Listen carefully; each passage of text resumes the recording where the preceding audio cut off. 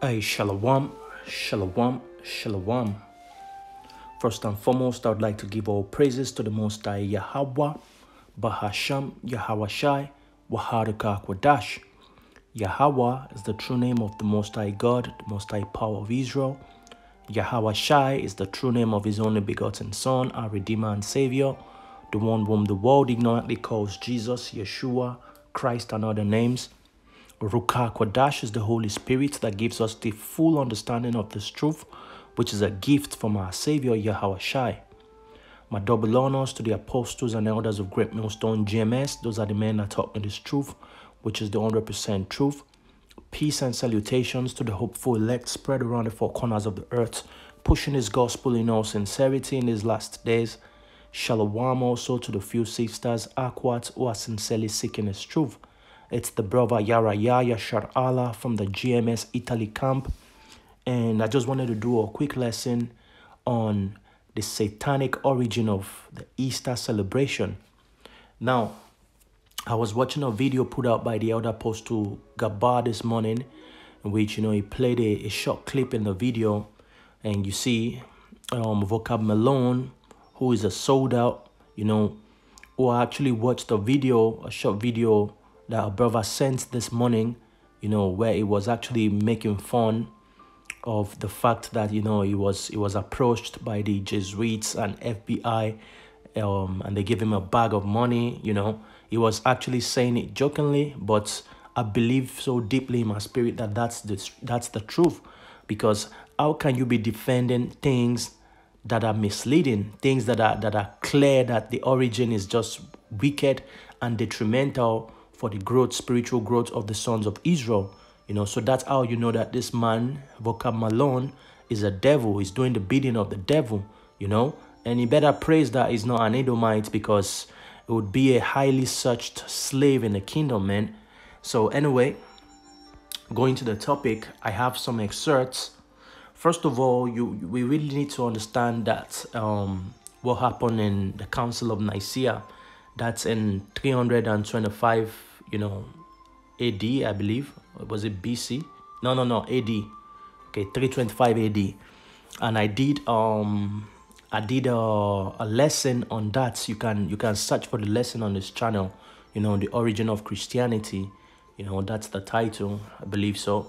So here I have the satanic origin of Easter, and here I have some excerpts from different books, and also the encyclopedias. Okay, excuse me for a slip of tongue. So I'm going to start reading from here. It says, the New Encyclopedia Britannica says, at Easter, popular customs reflect many ancient pagan leftovers. Okay, at Easter, popular customs reflect many ancient pagan leftovers. In this instance, connected with spring fertility rites, such as the symbols of the Easter egg and the Easter rabbit. And that's what the Encyclopedia Britannica tells you. It says in the Catholic Encyclopedia, says the rabbit is a pagan symbol and has always been an emblem of fertility. It says Hot Cross Bones, Encyclopedia Britannica, says like the Greeks, the Romans ate bread marked with a cross at the public sacrifices. Also, crushed bread was eaten by pagan Saxons in honor of Eostre, okay, their goddess of light. Now, if you go to the root word of to the etymology of Easter, it goes back to Eostre, okay, which is a pagan deity of fertility by the Saxons, And that's what Vocab Malone is saying. This is that it's not connected to Ishtar. Okay, that Ishtar is being spoken of in the Bible, in which we're going to touch on that. But you see, at the end of the day, Eostre is a pagan deity. Okay, she was a deity of fertility. That's what these pagans, they do when it's about spring. They wait for the full moon before it's spring. Then I believe, is it 10 days after or so? I can't remember how they calculate that thing. And they do their worship. They do different kinds of sacrifices. They also sacrifice humans and babies, in which I'm going to show you in this lesson. Now, let me just get a real quick scripture. This is the book of 2 Corinthians, the 6th chapter, and verse 14, it says, "Be not unequally yoked together with unbelievers, for what fellowship hath righteousness with unrighteousness, and what communion has light with darkness, and what concord hath Amashiach with Belial, which is Baal, okay? Or what part hath he that believeth with an infidel?" You know, this is exactly what it is. What does the scripture have to do with the celebration of a pagan deity of fertility? What do they have to do? Is it written in the Bible that we should celebrate the Easter? You know, there is no Easter in the Bible. When the Bible, the parts where you see the Bible speaking of Easter, it's actually Pasach, okay? And Pasach is Passover. Let me see.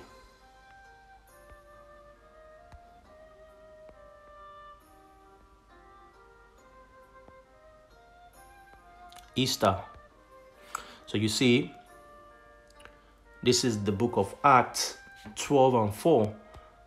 Now, if you go there, you see, it says, and when he apprehended him, he put him in prison and delivered him to 4 quaternions of soldiers to keep him, intending after Easter to bring him forth to the people. Now, if you go to that word Easter, where is it? Right here. You know, the Strongs, it tells you it's Pasach. Okay, Pasach, that's where you get the Passover, okay? And the Passover has nothing to do with the celebration that they're doing now. The Passover is a solemn, feast, okay, in which we break bread, we drink wine, we eat lamb, okay, and bitter herbs, okay?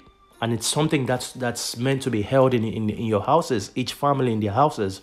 You know, we already did lessons on Passover, you know, so you can go check out those lessons. And we know according to the calendar, you know, the new moon marks the beginning of the month. We've done various lessons on this. The new moon marks the beginning of the month. So when it's the new moon, you count 14 days, and that's when you start your Passover for 7 days, okay? You eat on you don't have to eat any unleavened bread, okay? So this is what it is, you know. It has nothing to do with this Easter that's being pushed to us, you know. This Easter has all pagan roots, and thanks to Constantino in 325, you know, AD, Anno Domini, you know, he emerged everything all together. Let me be sure of what I'm saying. I believe it's, let me see. Council of Nicaea, because I already did a lesson on this, so you can just go check the history of Christianity. You see.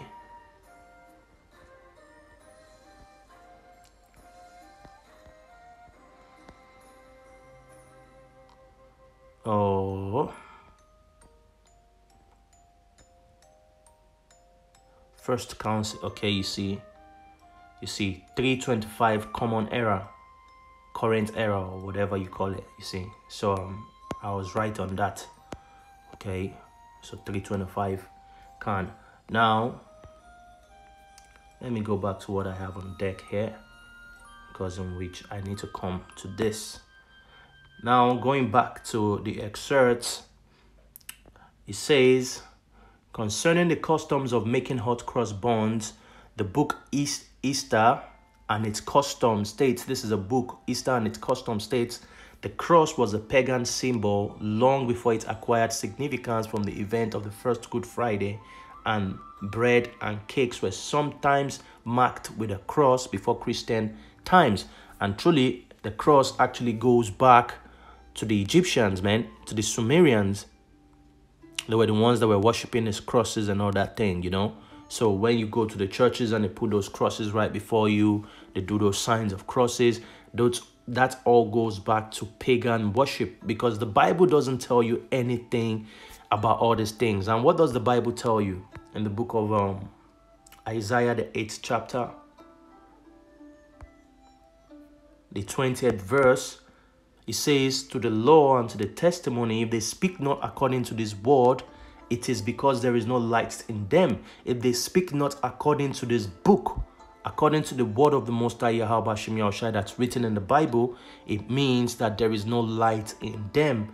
And, you know, from time to time, we see that they've tried to infuse, you know, this pagan worship into the true worship, you know, which ours is an identity, is a heritage, you know, because the laws and statutes were given to only a set of people. It wasn't given to the world, you know. And we also warned in the book of Jeremiah, the 10th chapter,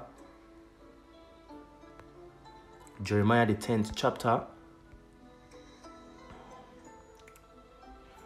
verse 2. Let me read from verse 1. It says, hear ye the word which Yahweh speaketh unto you, O house of Israel. So you see, it's being referred to the house of Israel. Israel is the only one that the Most High, you know, made this date made the laws and commandments for. For the other nations, they gave them deities and worship of stones and wood. It says, thus said Yahweh, learn not the way of the heathen, and be not dismayed at the signs of heaven, for the heathens are dismayed at them. So we are not meant to learn the way of the heathen. And that's what's been heavily pushed, you know. It says, an explanation for the use of eggs at Easter is found in the Catholic Encyclopedia. It says, the custom may have its origin in paganism, for a great many pagan customs celebrating the return of spring transferred to Easter celebrations. The egg is the emblem of the developing life in early spring. Eggs were said to be painted and eaten at the spring festival in ancient Egypt, Persia, Greece, and Rome celebration. The very name Easter relates to a pagan goddess. What did we read here? It says, thus said Yahweh, learn not the way of the heathen. That's the custom of these civilizations that were before us. And really, to be sincere about this, all this goes back to the ancient Sumerians, okay, which we're also going to touch on that real quick. This is the Westminster Dictionary of the Bible. It states that Easter was originally the spring festival held at the spring equinox in honor of the pagan goddess of fertility, light, and spring, known in Anglo-Saxon as AHSHAWAR. Okay, so this is the argument Vocab Melon was bringing out. In any way he wants to bring it out, even if he says that AHSHAWAR is not Ishtar, is not Ashtoreth, you know, in which we're going to bring that out real quick. You know, even if he says all this, what has the worship of a pagan deity, a pagan goddess for that point, okay, what does it have to do with the truth of the Bible? Is there anywhere in the Bible that we've been told to do that? No. The Most High has, you know, he has commanded us to watch out for this thing. This is the book of Exodus, the 23rd chapter. I read verse 2. And this is one of the things that has gotten us to where we are today as a nation. We've been below in the societies where we find ourselves. It says, thou shalt not follow a multitude to do evil, neither shalt thou speak in a cause to decline after many to wrest judgment. You know, so this is a commandment that's been given to us. We're not meant to join a multitude of people to do evil. You know, it doesn't mean that because Christianity, I believe, is the biggest religion on earth. You know, if the majority are celebrating this pagan worship, doesn't mean we have to follow them to do this. Remember, the Bible tells you that many are called and few are chosen, you know. So we really need to pay attention to all this. Verse 24 says,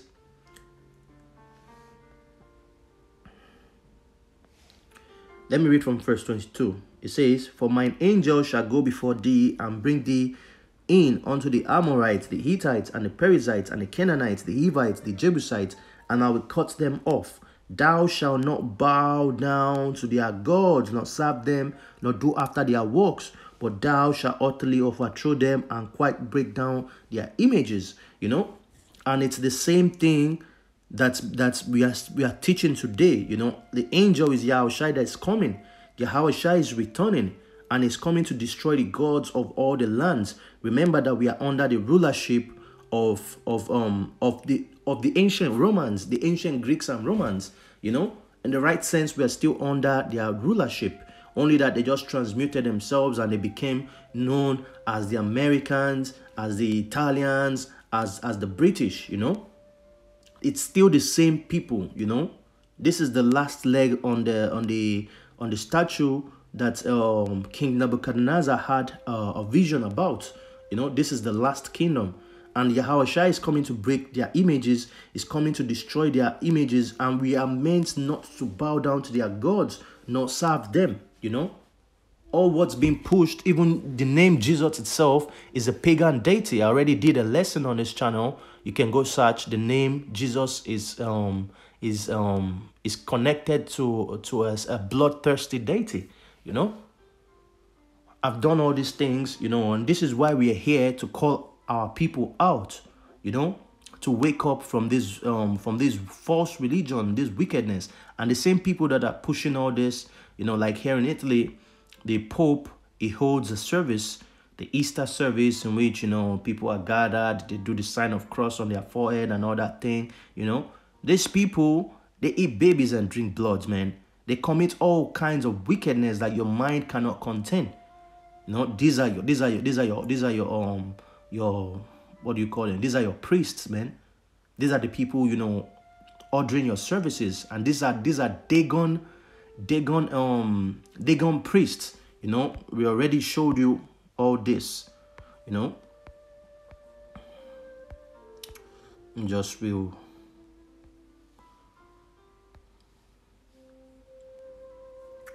Let me just show you real quick. Dagon priest. That's why, you know, they tell you on Ash Friday or so, they tell you not to eat meat, that you should eat fish. You know, they tell you if you eat meat, you're eating the flesh of Jesus. You know, they say you should eat fish. Why do you think they tell you all that? Because everything is, you know, is centered to the worship of the Dagon priest, the fish deity. You know, you see the fish, that's what your Pope has on his head today, you know. But the people are blind, you know. They're blind. They go after all these wicked traditions of the world that has nothing to do with the true original teachings of the Bible. You can see. Now, this current Pope that is in power, you know, it doesn't regularly put on this mitra. It's called a mitra, you know. It doesn't put it on because he knows that people have found out that, you know, it's alludes to the worship, to the worship of the fish deity, which is called Dagon. And this deity is also found in the Bible, is the deity of the Philistines. Remember when the Ark of the Covenant was taken into the temple of this deity, it fell on the floor and broke into pieces, man, you know. So you see, people are blind, you know, they go after the traditions of men without knowing, you know. That's why we're calling you people to wake up. And remember what the book of Isaiah, the 8th chapter, the 20th verse says. It says, if they speak not according to this, what's written in this book, it's because there is no light in them. Okay, now going back to the excerpts, it says, by the 8th century, the name was transferred by the Anglo-Saxons to the Christian festival designed to celebrate the resurrection of Christ, you know, which has nothing to do. They just transferred the ancient pagan worship into the resurrection of Yahushua, which has nothing to do. It says springtime was sacred to the sex worshippers of the ancient Mediterranean world. It says their fertility goddess Astarte, another ancient name for Eoster, had as a symbol the egg and the rabbit. Now, speaking of, you see, it tells you that Astarte is another name for Eostre, you know. Now, as I told you that this is a pagan worship that has led back to the ancient Sumerians. This is the deity Inanna, okay? It says, this is the deity, right? I should say, it says, Inanna is this ancient Sumerian goddess of love, sensuality, fertility, procreation, and also of war. She later became identified by the Akkadians and the Assyrians as the goddess Ishtar. That's where you get your name Ishtar from.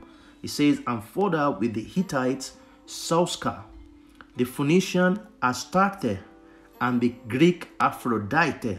So you see, these deities, their names from time to time are being changed by different civilizations. You know, it says she was also seen as the bright star of the morning and the evening, Venus, and identified with the Roman goddess. It says Inanna is one of the candidates cited as the subject of the Burnley relief, better known as the Queen of the Night. Okay, so you see, that's the deity. You know, you see, she goes by different names: Ishtar, Astarte, okay, Sauska, Aphrodite, and Venus. You see, so this is how from time to time these names are changed, they are muted. But don't be dismayed, okay, because they are all ancient deities. We are warned not to worship them. And now that name, let me see.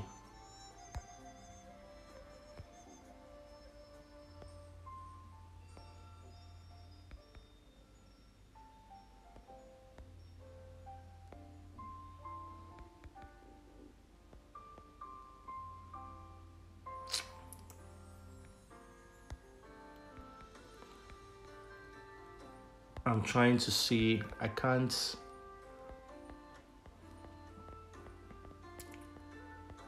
Well, it doesn't matter anyway. Let's go back to the lesson. I was looking for a scripture that I can't remember right now. So it says, going back to what we're reading, it says, by the 8th century, the name was transferred by the Anglo-Saxons to the Christian festival designed to celebrate the resurrection of Mashiach. We've read all this. It says, another angel, okay, it says, springtime was sacred to the sex worshippers of the ancient Mediterranean world. Their fertility goddess, Astarte, an ancient name for Elster, had as a symbol the egg and the rabbit. Hence come the eggs that are being, you know, given during Easter, and the rabbit. So what has the rabbit and the eggs to do with the Bible? Okay, we've seen the perfect Passover, how it's meant to be held out when Yahushua, the Last Supper, okay, known as the Last Supper, was he offering any eggs, or was he speaking about any female deity worship? No. You know, in which the Passover is very, very symbolic, it's highly symbolic, and it's very, very important, because the Passover, you know, it's like, you know, putting that mark on yourself that's spoken of in the book of Ezekiel, is it the 9th chapter, you know, which speaks of that mark that's going to be set on the sons of Israel, which is the Tower, you know, and that mark is the blood of Yahushua that's going to save us from the destruction to come. So this has nothing to do with any fertility goddess or a rabbit or eggs. She had an unquenchable thirst for blood and immoral sex.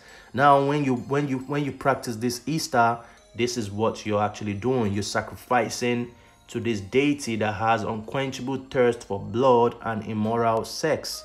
And this deity can furthermore be traced down also to the deities that the Indians worship, the Elamites, which is the Kali.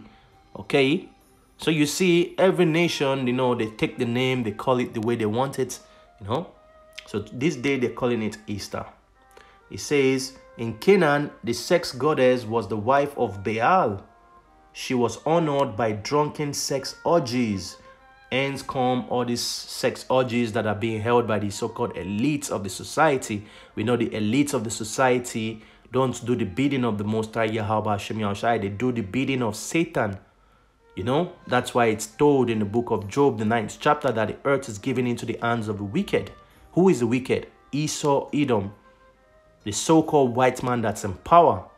That's Esau, Edom. And now when we speak about the so-called white man, we have many brothers amongst us that looks like the so-called white man, you know. It's not the color that really matters who's an Israelite. It's the spirit. If your spirit resounds with this truth that we're teaching, if your heart accepts this truth, then you're most definitely a son of Israel. You know? Because the wicked is not going to accept this truth. That's how the Most High Yahweh Shemiah has programmed it. Now it says, she was honored by drunken sex orgies. The worshippers believed that their sexual activities helped to bring about the full awakening and mating of Baal with his wife. Now, why do you think that your so-called celebrities, they always have all these, hey, go watch the movie Eyes Wide Shut, okay? That shit is a real movie, man. That thing goes down. Even worse than that, those things go down in real life, you know? Your so-called politicians, you know, your top people of the societies, they all meet, you know, and have all these wicked things. They do, these are parts of the what do you call it? These are parts of the rites that they have to do in order to give honor and homage to their deities, to their gods that they worship. Because these people don't worship the God of the Bible. They worship the gods of the heathens, man. They are devils, actually, you know. Now, he says, beneath memorials to her in Carthage, which is Tunisia, North Africa, brightly colored urns were discovered containing the bones of little children. Their parents had sacrificed them to seek the blessings of the gods. Are you wondering why, you know, we have children missing every year? Are you wondering why babies are missing? Are you wondering, there are some things I really want to say, but I can't say them because they'll clip down this video real immediately. You know, there are some buzzwords. You know, that thing that they get from the blood of children when they terrify them, you know, it ends with chrome, you know. Then you can add these two words, these three words to it at the beginning. Are they? No. Okay. I wouldn't go more than that. Then you add it with that chrome. You know, whatever comes out, you know what it is. Why do you think they do all these things? You know, in order to worship this deity.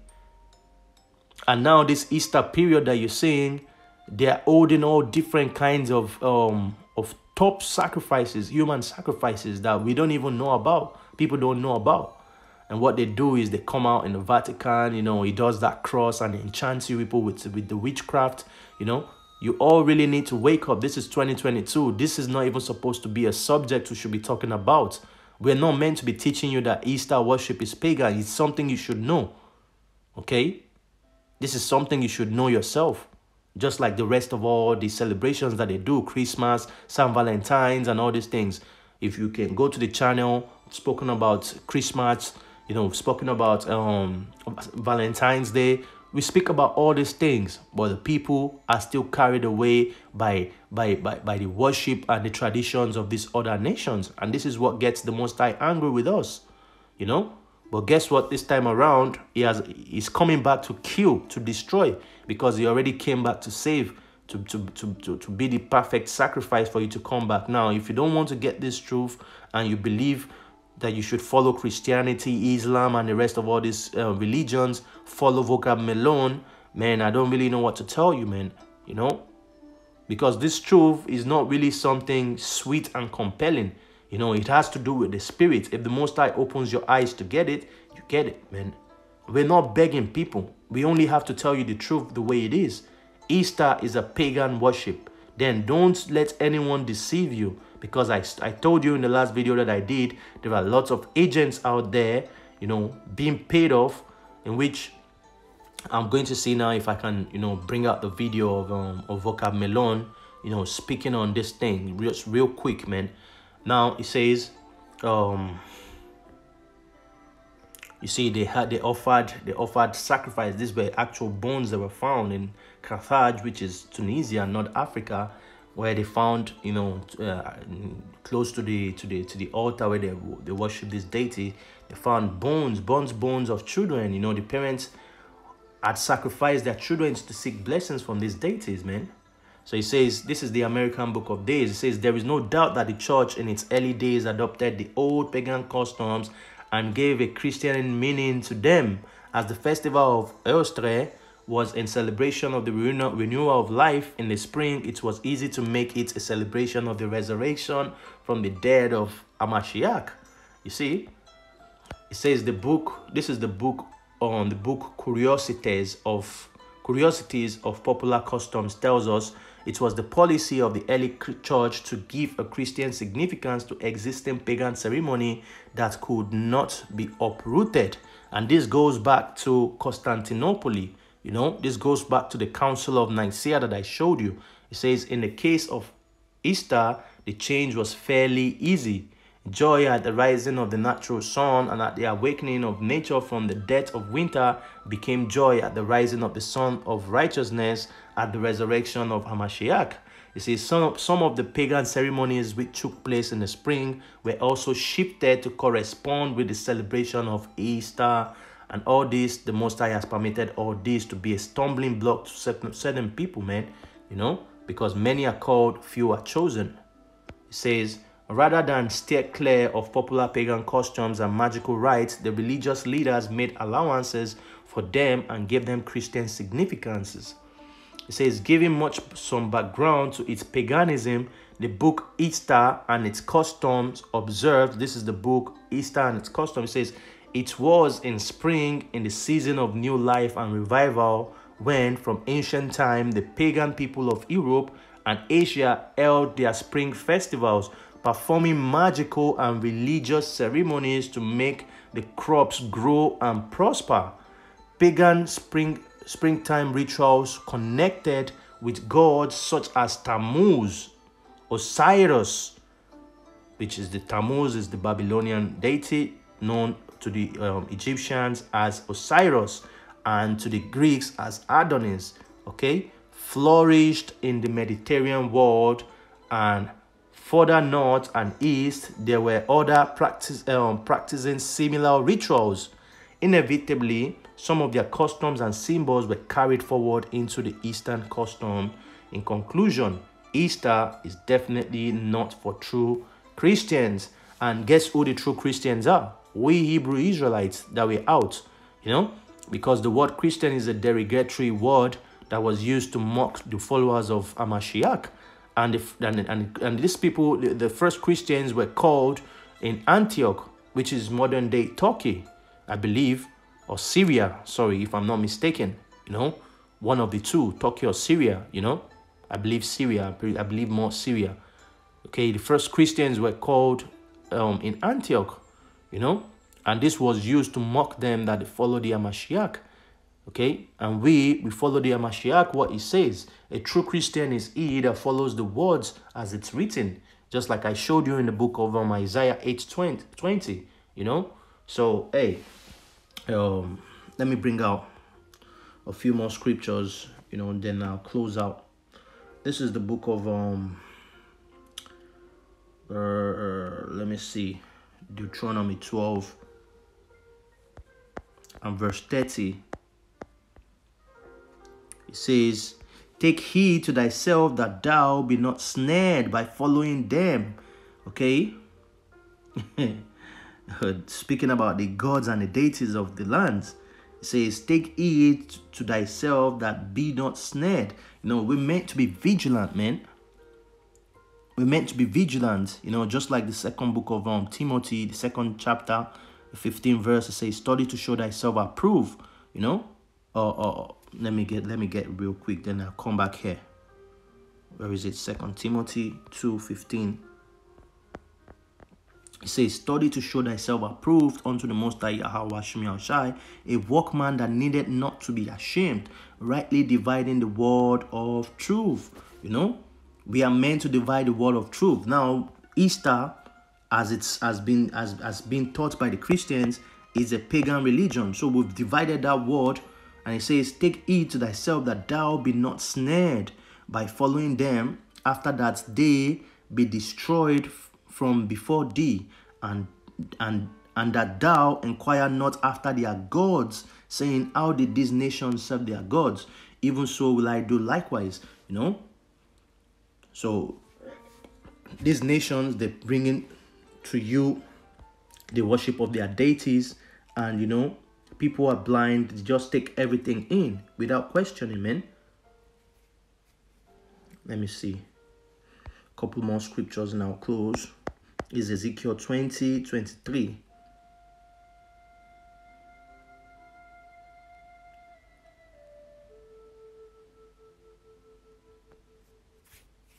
This is Ezekiel 20:23. Say, I lifted up mine hand unto them also in the wilderness, that I would scatter them among the Eden and disperse them through the countries.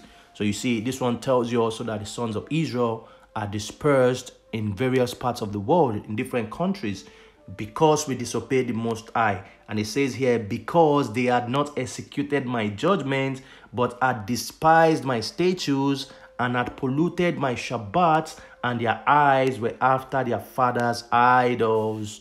So you see, we're going from time to time, because we are, most of us, all of us, I believe, many of us, not all of us, majority of us, we were born into families that are going after this different religion, Christianity, Buddhism, Islam, and those are the worship of other nations, So it's your duty, man, to pray to the Most High, YASHAMIAHLA, to open your eyes, to show you the way in which you need to walk, It's your duty to seek, and you shall find, to knock, and it shall be open to you, to get understanding and learn all these things and come out from these worships, But then, it's all the doings of the Most High, YAHWH, those whom he had ordained that they are going to wake up to this truth are going to wake up, and they wouldn't go after the deities of other nations.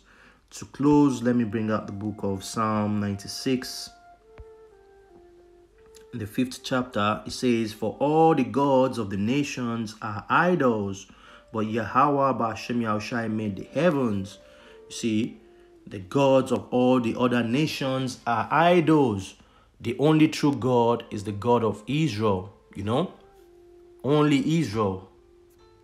Going back to Psalm, excuse me, I said I was going to close 147. It says, he showeth his word unto Jacob, his statutes and his judgments unto Israel. He hath not dealt so with any nation. And as for his judgments, they have not known them. Praise ye Yahweh YASHAMIAHLA. So the true Israelites are the so-called Negroes, Native Americans, and the Latinos for the major part. Then you have the rest who are spread into other nations, looking like the nations where they find themselves. The gods of the other nation are idols. So going back to this, when you practice your Easter worship and all that thing, you're paying homage to this idol right here. Okay, so this is one of its, and that's our husband Baal. Okay, Baal. Okay. Anyway, hopefully this lesson was edifying to the spirit and power of the Most High YASHAMIAHLA. Pay attention. There are lots of agents in these last days paid to make videos to deceive you, to fight against this truth, but they will not succeed, because what the Most High has established is going to stand. So, as I said, on to the next one. All praises to the Most High, Yahweh YASHAMIAHLA, my double honors, the apostles and elders of Great Millstone. Shalom.